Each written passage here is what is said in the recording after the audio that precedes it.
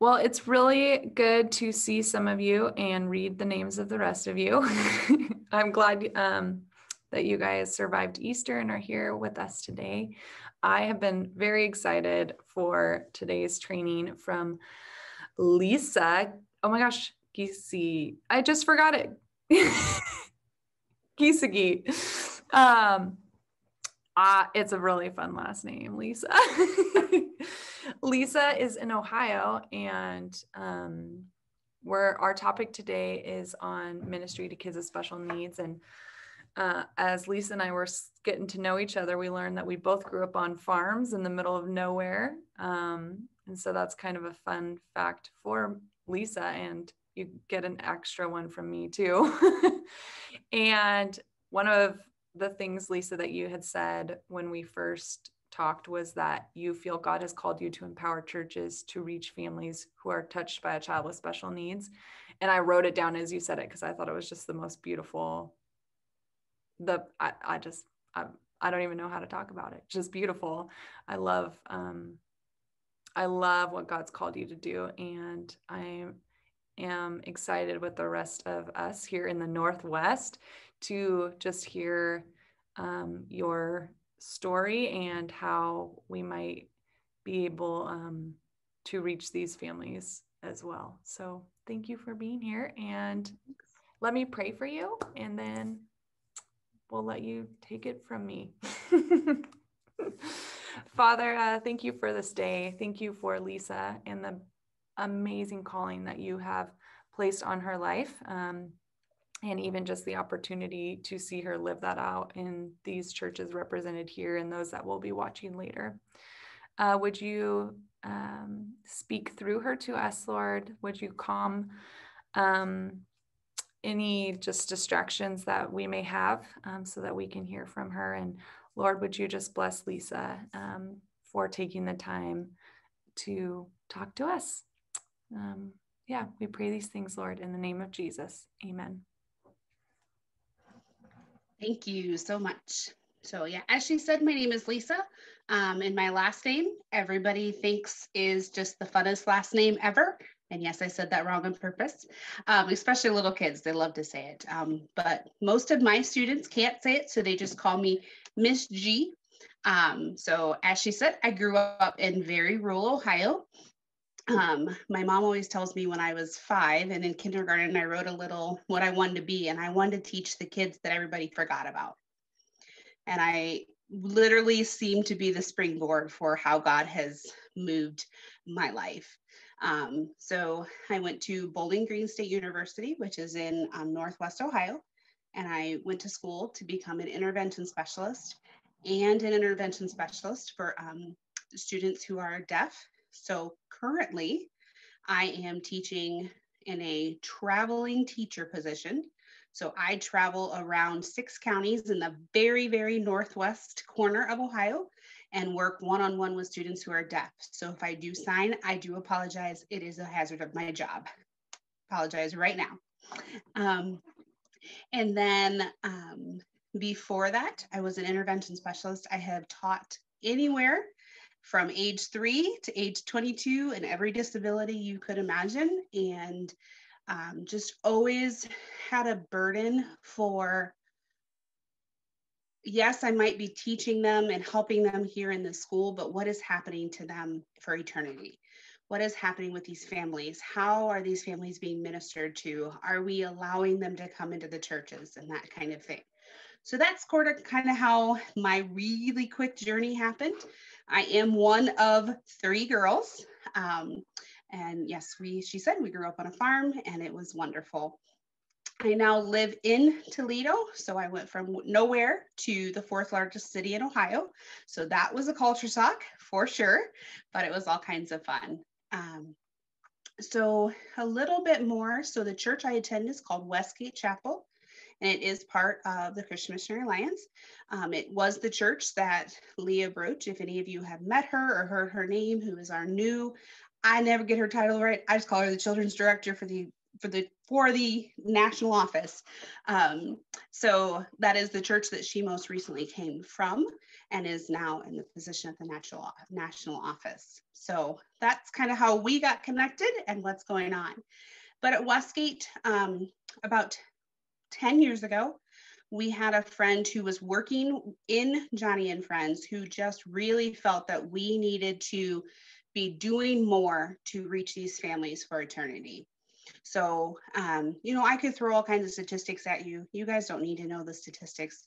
What you just need to know is that this is one of the most unreached people groups out there. If you talk about people, so families with disabilities, they now say that 1 in 7 children are affected with a disability that would stop them from being able to be in one of our programs. So that also means that there's 1 in 7 families who may not be able to come into a church or have come into a church and been asked to leave because they didn't know what to do with their child. I'm not saying that's everyone's story, but it's a lot of people's story. So we as a church thought we've got to do something. And so they started a program called Breathe. And it started out just as a bunch of volunteers, teachers, parents who wanted to come alongside and be a buddy. So if you heard me talking about a buddy is a one-on-one aid. I'm going to use that very carefully, who just would partner with a friend with a disability so that they can be a part of regular kids ministry and just do whatever we can to make them wonderful. As the program grew, we realized we needed to do more, and we actually opened our own Breathe classrooms. And so we had 2 models running at the same time. There may be some that could be out in kids ministry with an extra friend or buddy. And then there were others, who would be in a Breathe classroom where it was very sensory friendly. We didn't use overhead lights. We used string lights. We played music at a totally different volume. They could be rolling or jumping or screaming or whatever, but I will tell you, these kids were learning. I can promise you that. I have several stories of these kids who would go out into Walmart and walk up to complete strangers and tell them the lesson. When I know during the lesson, I can promise you, I had no idea if they caught anything. So that's kind of where we were. And then COVID hit and we have not been able to meet back together. Obviously, these families who need the respite, it would be very hard for them. Most of their children are medically ill and or children wouldn't comply with some of the masking mandates that are still in place here in Ohio. So that's the briefest, quick overview I can give of our story. So I am going to share a PowerPoint. Do you all know how to, and I hope do you guys know how to raise your hand on your computer if there's a question? Perfect, because I might not be able to see you once I share. Just let you know that, or turn your mic up for whatever. But we're going to try to make this conversation not just me talking at you. So I want to hear some of your stories. I want to hear some of what you guys have done or tried or what you're seeing and how better I can help you. As I'm pulling the screen up, I'll tell you, I too went home for Easter and was so excited. I actually went down to a church. Our church down my mom's has 2 churches, and one of them is an older church. And in that older church, oh, great. What is the ages of our buddies? Most of our buddies started at age about freshmen all the way up through. We had some very dear grandparents. And it would just depend on the child. We would pair them one-on-one as to what kind of needs. So not all of our needs could be with a high schooler, et cetera, et cetera. But in this sweet, sweet church filled with some of the older population, they were so excited. There is a young man there who attends who is profoundly deaf. He is blind, you name it. And they allow him to just run around this church. The sister goes around and collects all the hymnals, piles them up, and the entire church knows what's happening, and they just continue right on with service. And the whole church lights up when he walks in. Like, when I tell you, I was in tears Easter morning just to see them loving on this family. So I say that it can be done everywhere. Trust me. Just a little something to kind of inspire you.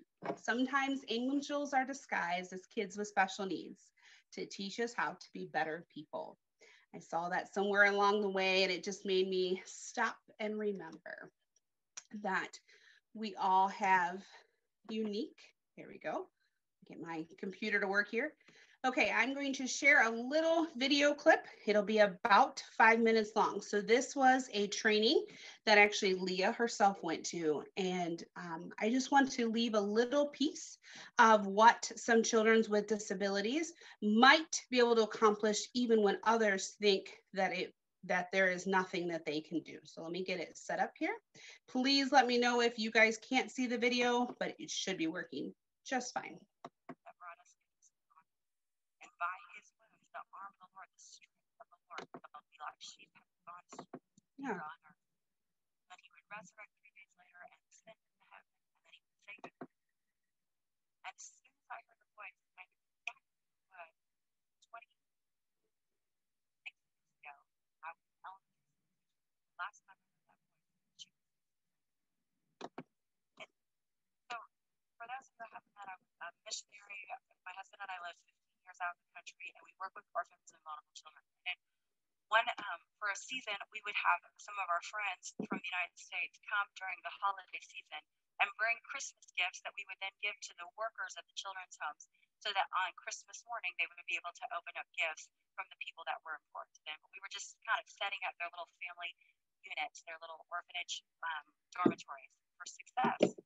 And so what we would do is we would ask the kids, a few months in advance, what it is they specifically wanted for Christmas. I don't know whose good idea that was, but we did. We asked them, like, if you could have anything in the whole wide world, what would you want? And we got their little wish list. And then I would send those wish lists to the United States, and people would shop for those. And I would always tell them, hey, bring an extra 15 or 20 gifts, because Christmas time is actually a time when many kids get dropped off in children's homes, because it's a season that some families can't face with the lack of provision they have, or with brokenness in their family unit, whatever reason. So we always get extra kids at Christmas time. And without knowing exactly what they wanted, I wanted them to bring some extra gifts that would be good for like boy 8 to 12 or girl 1 to 3 or whatever, so that we could wrap stuff up and people would have them. So this one Christmas happened, and my friends came and they brought all the gifts, and we were making our lists and checking them twice. We were looking at the lists again before we wrapped them and made sure that the right gift has got the right name and the right things. And we were going through the list, and then we looked, and we had about 15, 16, almost 17 names extra than what I had sent away for, because we had a lot of extra kids come. And so I'm like, well, let's just look at the list and what they want, and we'll do the best job we can matching what their wishes are with the gifts that have been left over here at the table. And the first one, it was like somebody wanted a Barbie backpack, and it's like, oh my gosh, we have a Barbie backpack. That's so awesome. And the few of us that were working on that little project were like, oh my gosh, that's awesome. And we wrapped it and put it away. Then the next person wanted a Justin Bieber t-shirt. That's kind of a specific request. And the girl that was over at the table, she's like, we have a Justin Bieber t-shirt. And I was like, no way, we have a Justin Bieber t-shirt. So I was like, okay, that's cool. Because we kind of were making some noise, a few more people kind of came over to watch us. The third person wanted, I don't remember exactly what it was, but whatever it was, we had it. And we were going all the way, like 10 of the gifts were there, and then 12, and then 13. And then we were getting a lot of attention by everybody else at this point, and I began to have this like private conversation with Jesus, like, hey, you're batting really well tonight. And it's okay if we don't get, like, if it doesn't happen all the way, like, it's still unbelievable to me. And we'll take a few dollars over to Walmart, we'll finish up the list so that everybody gets exactly what they want. Like, I had all these backup plans. I had all these like contingencies. I had these workarounds. I don't know if you've ever made excuses or made plans for God not to be as good as he could possibly be, right? Have you ever done that before? We get to the end of the list, and the last thing that somebody wanted was a Hot Wheel track.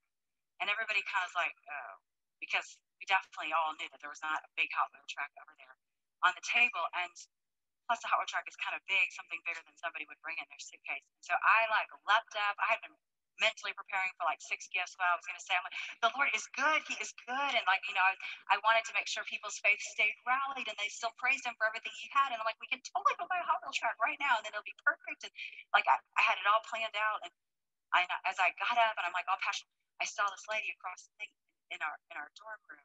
She was crying. And I said, what's going on? And she's like, 1 second.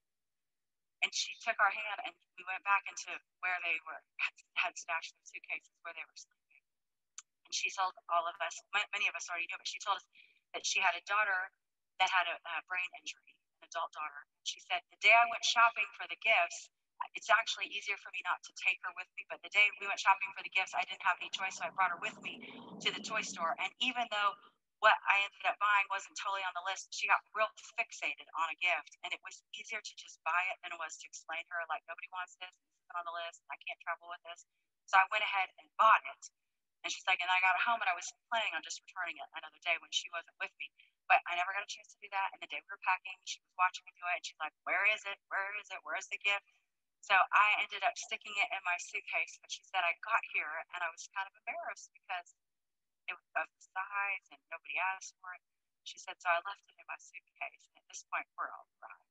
And she reaches into her suitcase and she pulls out a Hot Wheels drive. And I was like, God, to be kidding me. It reminds me of what I was saying to you this morning. So I share that with you as a reminder that all of our friends have a way to share and to minister to others. Although it might not look like, we have kids who are nonverbal and wheelchairs, and I will tell you, their smile ministers to some more friends that you would never imagine. So as challenging as this could be, the rewards are tenfold. All right, so kind of want to start about where to start with this. So one of the biggest things to start with is you have to have good partnerships.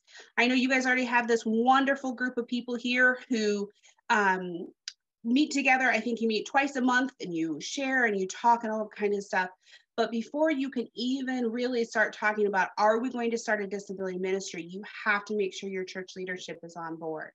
It is a ministry that obviously, like most ministries, you have to make sure the churches are, but you are opening your doors to a group of people who have not typically churched.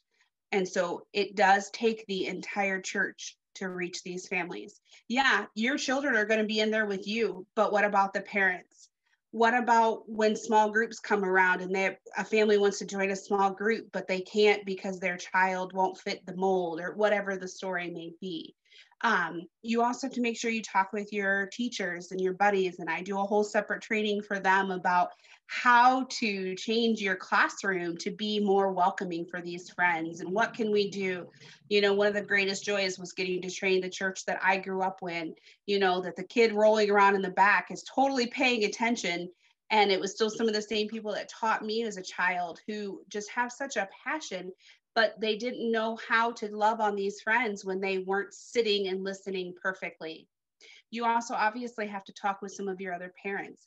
You're going to need partnerships. You're going to need some of these parents to come alongside and love the parents while we're loving on the children. We have to allow the parents to love on them. And most importantly, you would be shocked. Most of the children don't realize that there are children in there who have extra friends. I will tell you, one of the times I was with the same kid for 3 years. And one day a kid who'd been with us every Sunday for 3 years looked and goes, so can you tell me why you come to class every week? And I said, well, I'm in here for somebody's extra friend. And they're like, who needs an extra friend in here? They had no idea what was happening. And so just wanted to let you know that obviously you have to really, really, really begin to develop those partnerships and don't just try to take this on by yourself. Another big piece to it is you have to try to figure out how are we going to balance this. The buddies are a perfect example. They work really, really well in a smaller church setting because what it allows is, again, whose roles are who, what are some things we can do for children with special needs? One of the children I used to serve had a communication disorder where she would always repeat the last thing that you said. And so I worked with the teacher and I said, not every time, but she always wants to participate, but give her choices. Just give her 2 choices, but every once in a while, give her that right choice last. And then she'll repeat it. And then the whole class praised her like crazy because she got the answer right. Now, does it matter that she may not have remembered that exact sentence? No, but the joy and the encouragement from the peers watching her be successful will multiply tenfold with them. I have stories like all the time where typical students go to their mainstream class, wherever that is, schools, and they begin to buddy or take special interest and make special friends out of the children in the schools with disability. And parents are like, where did they learn how to love on them so well? We are showing them how to be Christ in places that you and I can't go into. Even as a teacher, I can't go into those classrooms. I can't go into the lunchroom or the recess, or I don't even know, how your schools are set up right now. But really, everybody has to kind of know, how do we work together? And maybe setting up special partnerships, that kind of stuff.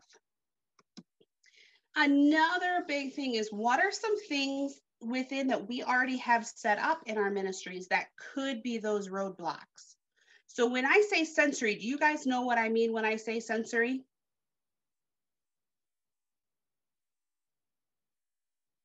You guys mainly know what I mean when I say what I'm talking about, sensory things. So are the lights too bright? Is the music too loud? All those kind of things. What are things that they might, something I never even thought about that another church told me about. They had a carpet that had an odor to it, and nobody even realized it until a little while later. And some of the kids were saying, it reeks in here. So they were able to get the carpet shampooed, and they were able to move on, and all was great. What does the routine look like? Do the kids even know the routine? Is it visual? That's one of the biggest places to start, is a visual schedule so that everybody can be successful. Are we going from classroom to classroom 7 times where that's a trip up hazard, or, that's something that's too hard for kids to transition? Those are some of the different types. Or even, do we have places where we know that we have one of the best teachers that you could ever imagine, but they don't get along with teacher B, and there's nothing we can do, and the kids can sense it and they know it, and don't just that's not a good place for them to be, right? So you have to go through and look at, okay, what are some things that are going to stop my kids from being successful? I went to one church and they asked me to come and help, and one thing we noticed right off the bat, the first 5 minutes, they played a video that had tons of flashing lights, and they couldn't figure out why their kids wouldn't settle down for the first 20 minutes. And I'm not even talking my friends. I was talking all the kids. And finally, when the kid goes, well, all of that flashing lights make us haywire. They had no idea. But again, we're so different, so we have to listen to them. Again, what are some of those things that we could trip up on? If I'm missing any questions or anything, just let me know. I can't see everything with me sharing screen. All right, something else we talk about, we only have our kids for an hour. That's it. How sad, right? I wish we could have them way more hours than that, but we really only get them for an hour a week. So we really don't want to be working on, well, you really shouldn't be doing that behavior, but so we really want to try to figure out, how are our words coming out to our friends? Are we using positive words, or are we constantly, stop that, don't do that, that kind of thing? When we look at the way that we present and the way that we communicate, which I'm sure you all are the best teachers you could ever imagine, but there are things in there that we could build in to help our friends be successful. And a lot of that may even come from working with their individual parent. So I have one young man who, if he is successful in large group, he gets a sticker. And at home, and it's purely through mom. It's not anything that we buy each individual child or anything like that. But when that sticker chart gets happy or gets filled, sorry, I read a word on my screen, then they know that they get to go get ice cream with Miss Leah. And that is something that is huge for them. And how awesome, you get to spend an extra hour with one of your kiddos, right? So just ways to try to think about what can we do that is positive reinforcement versus, hey, can you go sit in the corner, or can you go do this or whatever? And again, that's just ways that we can kind of tweak what we are already doing to reach our friends. Sorry, I see the chat is flashing. All right. Is there anything that you guys can think of already that would be a really good thing that you guys are already doing that would maybe really help with some of this, with making sure we're using those good choices, or any questions or anything like that?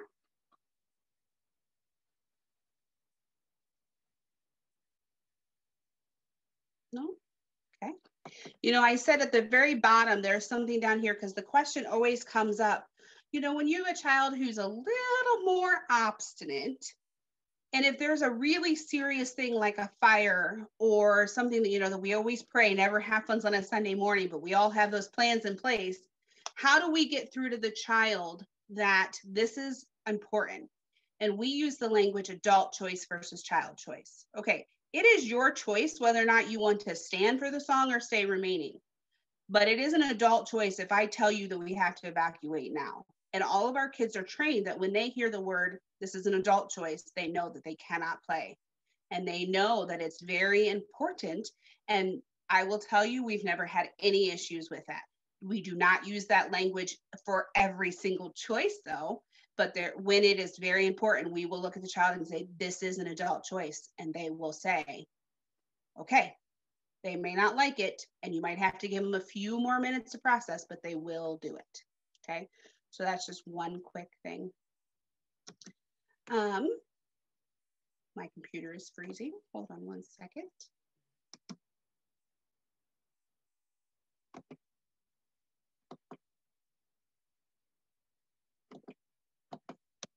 There we go.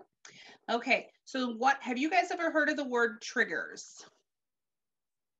Okay, perfect. What are some triggers that you guys know, even in your own ministry, that already set off a certain friend or a certain group of friends? Does anybody have any that they can think of right off the bat?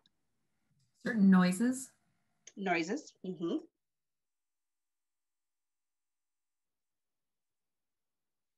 I had one friend that every time you said it was game time, they lost their everlasting mind.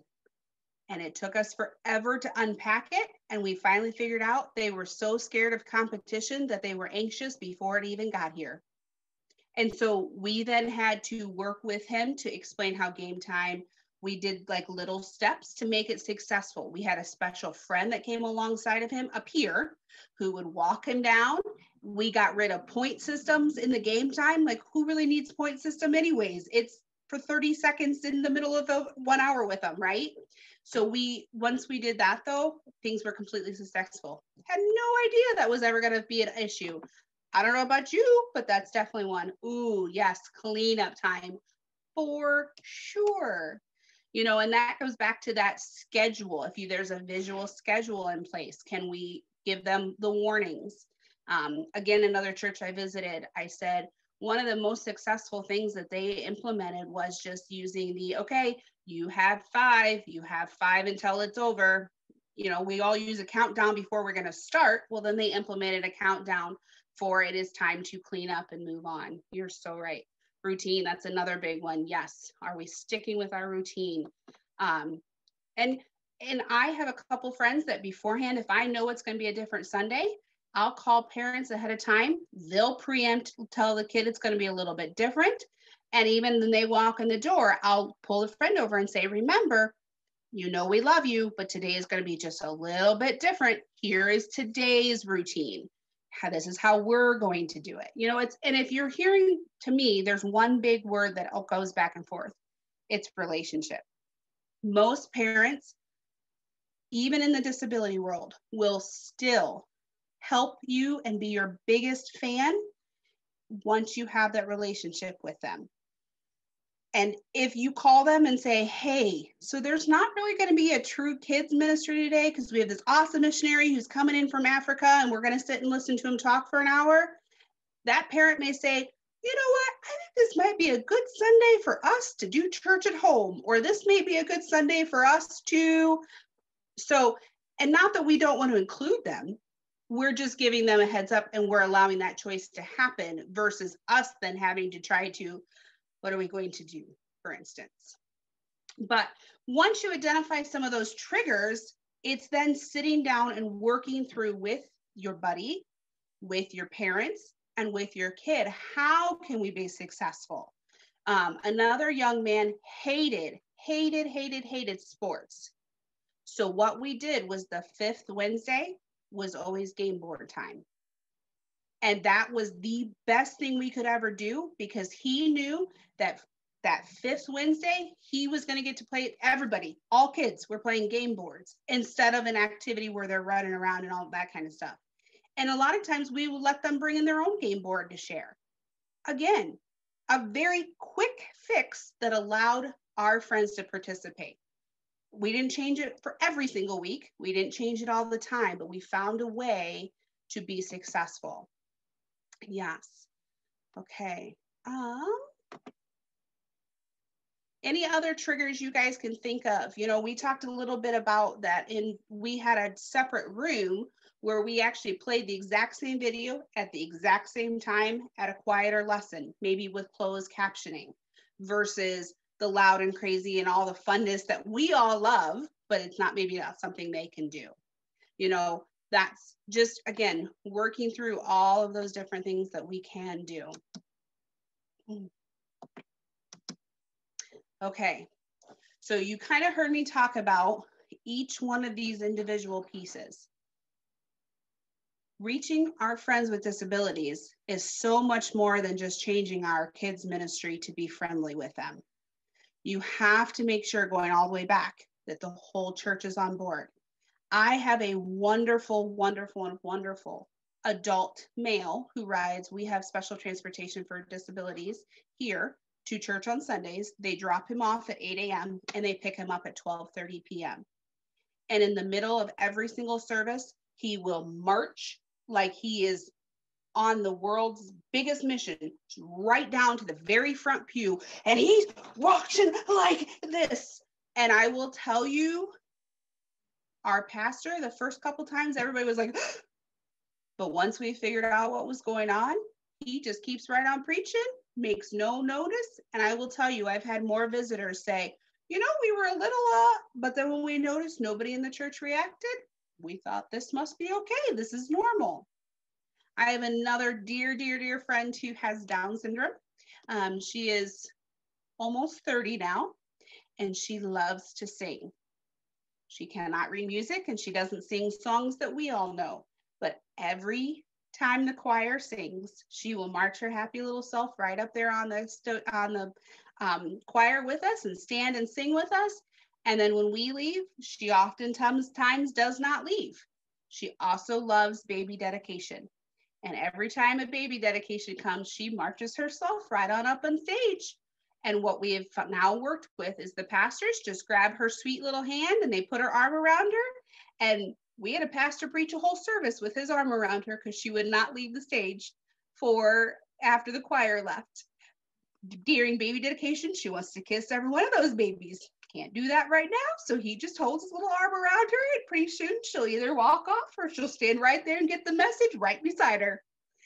But again, it's all about how does the whole church see these families? They're not a nuisance. It will start out like that, I promise. And I say that with all the love in my heart, people, but it is a whole church experience. Working together, identifying what are some of those stumbling boxes. Again, are we transitioning multiple rooms? Are we transitioning all that kind of stuff? Multiple teachers, different stuff like that. How can we change what we're already doing in our classrooms, both for behaviors, for all friends? Please, I have some of my dearest friends whose children are typical, who are some of my worst nightmares. And I always tell them, like, seriously, just because you know me, you can think you can be a turkey in my room. What are some of those triggers? And then as you can see, once we've identified all that, then our parents can also be here too. Told you I specifically teach the deaf. 98% of deaf individuals die without ever hearing the name of Jesus. I tell you that statistic because it's not just reaching the kids. We have to reach the whole family. Divorce rates are over 90% for children with disabilities because of the mountain that they have to overcome. Talk about people who are hurting and need us.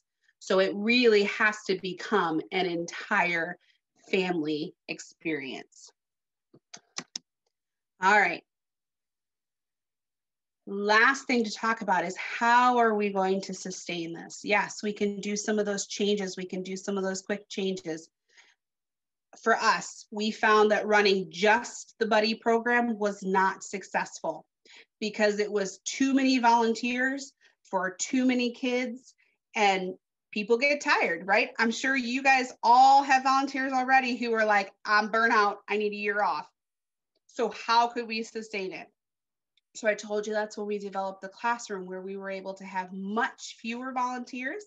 We have 2 intervention specialists who teach the 2 hours that our services are, and we can have fewer people in there and still minister to our families. And so we were able to sustain it. So you just have to think about, once you start this, I'm going to tell you, the disability world speaks. Once a church is known for loving friends with disabilities, the floodgates will open.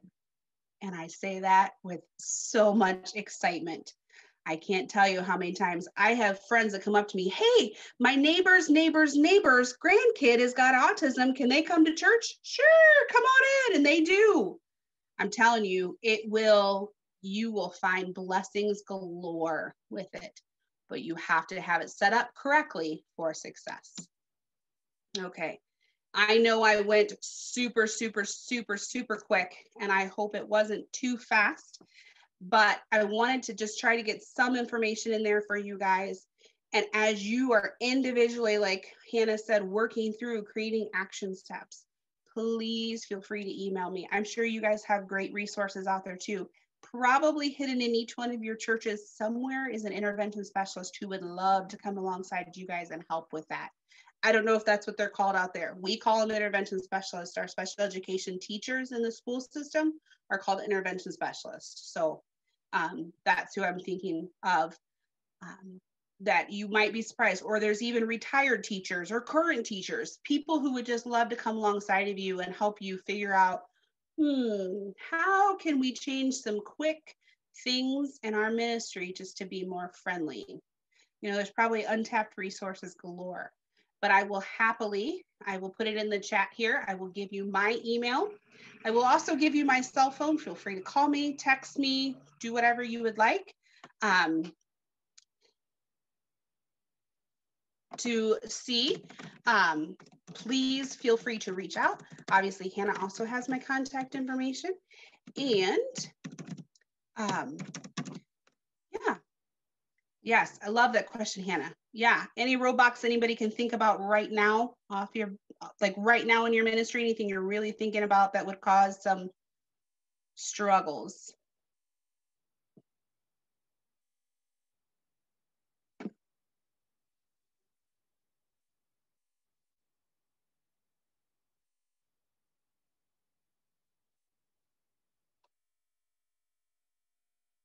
Do any of you guys have, I have 2 young men who are both young men who are nonverbal with autism, who are almost over 300 pounds each. Beautiful boys, hearts of gold, but scare. And obviously they can't be in youth group. So we had to come up with a solution. Well, they were still cognitively down at the levels of our classes. So I actually found 2 retired parole officers who thought it would be so much fun. And so I taught them just a little bit about how to, negotiate with a kid with autism versus a student with parole. And I'll tell you what, they have some of the sweetest relationship, but having some nice big men in there with those boys has been a pure blessing. that was a roadblock I never even thought about. What are we going to do? You know, these big boys, but they're sweet. Again, I'm sorry if I went too fast. Hopefully it wasn't. I just wanted to try to give you things to get your mind a working. And how do we? I'm sure some of you guys already have lots of friends with disabilities in your classes at all. Great. Any other, like anything you guys have already done to be very successful? Because I'm always willing to learn, please. This is not a cookie cutter thing by any stretch of the imagination. Yeah, feel free to share, you guys. Have you heard of the Buddy Break program based out of Florida? I have not. So I have my 12-year-old who just had a birthday today, has Down syndrome, and he's been at our church, obviously, from the time he was born. Mm-hmm. And so that has been on our radar. And when we were looking to do something on Sunday, there was at the Northwest Ministry Conference up here. It's actually, the program is Nathaniel's Hope, but the specific, that's the organization name. But they have a once a month respite program, and it's a 3-hour just break for the community, really, for families of kids with special needs. And that was actually an easier way for us to launch the ministry, because sometimes people don't want to be pulled out of church. And also it was a program that I could read through and understand and implement like a broader range of people all at the same time. So like you, we aren't doing it right now just because of my son's vulnerability, but also the other families. And but that's actually how we started our Sunday ministry, was launching that first, and that worked really well for us. And like you say, the divorce rate is high, and so giving that break to people in the community is a huge, it's amazing to me how many doors it opens, because if you're willing to serve there, people all of a sudden don't mind that it's a church. They're just willing to help. We have a lot of, actually unaffiliated with our church, we have a lot of college students that come and help with it too. So it's been even a ministry really there. So that's been one that's been good for us. I see this thing here about the young man who is a little physical, or excuse me, a child who can be physical, hits, bites, kicks. What would you suggest? Some of the big things that I would suggest right off the bat, we implemented sensory times. Yes, I'm sorry, Rhonda. Thank you for sharing. I'm so sorry. That was awesome. I always love learning more information. We implemented sensory times. So I know that seems a little like school, but so if they make it 10 minutes in large group, or I don't know if you have large groups, let them go for a walk with a special friend. Just something to kind of, the sensory break will be huge. Another big thing for kids who are biters, giving them fidgets, things that are allowing them to bite on already.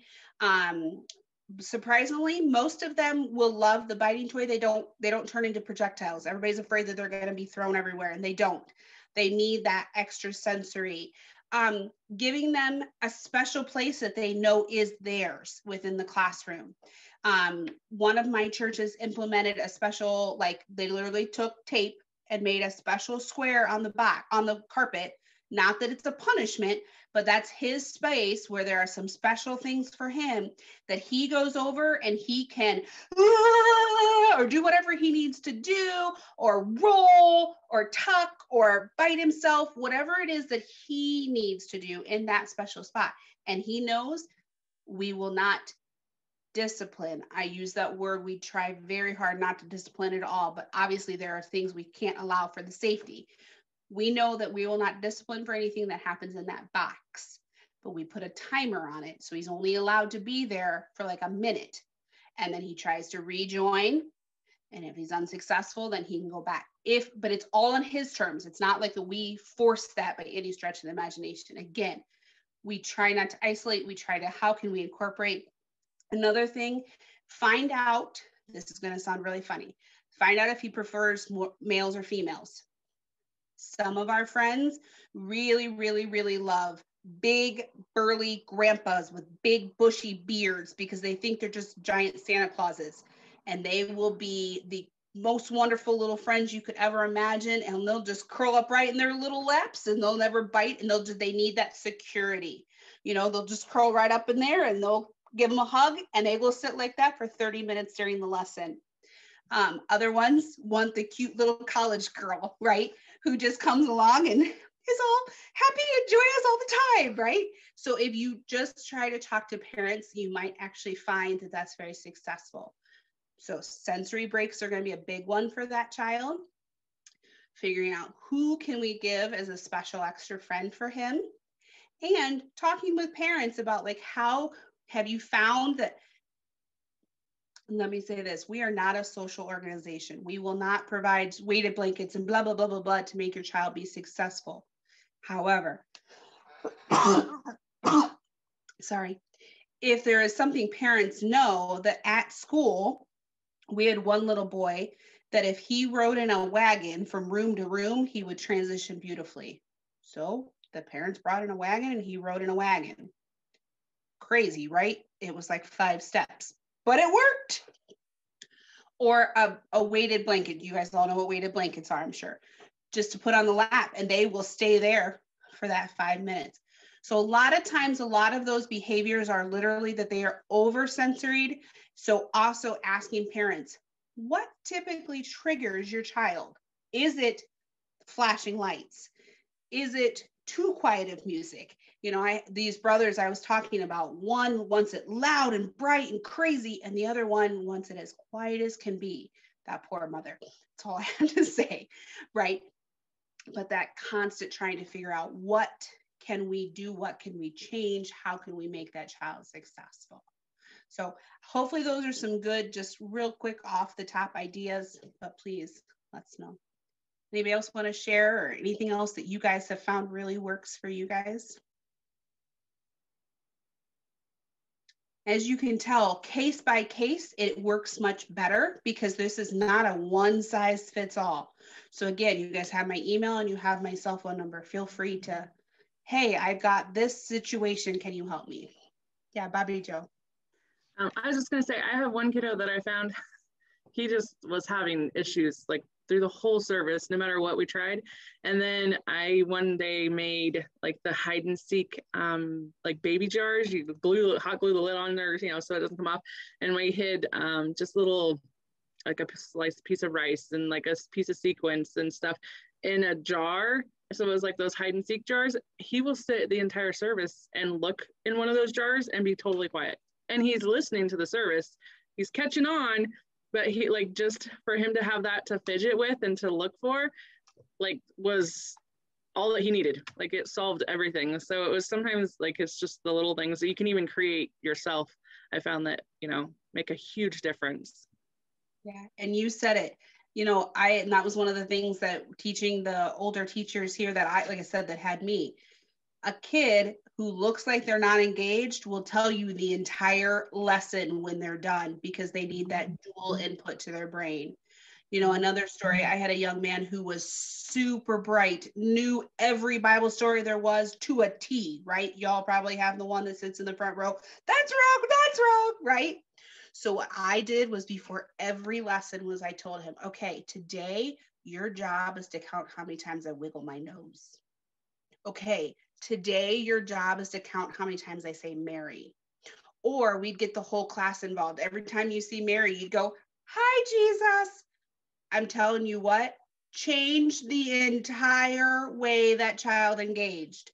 Seems so silly, but what it did was, it took the focus off of correcting your story and allowed him to have a special role, if you will. And I'll tell you what, every time he'd walk up to me like, you wiggled your nose 35 times this lesson. Oh man, I said, it's record. I got to try and beat it next week. You know, just something totally silly, but he was so engaged in that story that, and it was, but it took away from the kid that was constantly interrupting us and we couldn't get through a lesson, right?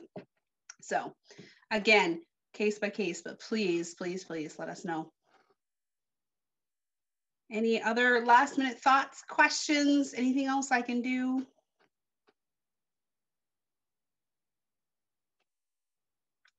The only thing I don't like is it doesn't tell me if somebody's typing. So I'm hoping that nobody is actually typing anything so that I don't wrap up and. Well, that's awesome. For me, I mean, I just keep thinking about how personal this is. Like, I mean, you've said it over and over again. There's not a one size fits all. This is such a personal ministry that has a huge impact. That's good. It's good to remember. Thank you, Lisa. And thank you to all of you guys who are already being creative and taking those personal steps. I know that it is, you guys have a lot on your plate. And so I just appreciate that extra effort. And in a couple weeks when we're on here for our Kidman Connect, we'll hopefully you'll be a bit more talkative and we'll share with one another some of our ideas and things that you've seen or implemented yourselves. And we'll learn some more from one another and talk about today and what Lisa shared, and you know, maybe think through some ways that we can apply that to our context. So yeah, Lisa, thank you so much. Yeah, we really appreciate you and what you're doing, and how the Northwest is benefiting from your calling too. So thank you for that. Yeah, it was good to see all of you. And if you didn't get Lisa's number and email and want that, feel free to just email me and I'll get that to you. So yeah. Awesome. Well, with that, may the Lord bless you, and we'll see you. Well, some of you may be joining us for district conference next week. Anyone going? Yeah. Okay, good. We'll all be at different locations, but there'll be some, you know, things that'll pull us all together. Actually, if you guys could just see the office right now, it's a little chaotic. We're sending everyone gift bags. It's really fun.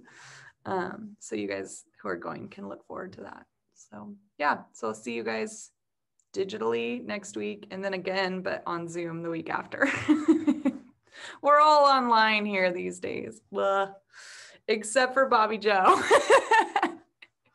I was in Lewiston. I got the in-person. It was amazing.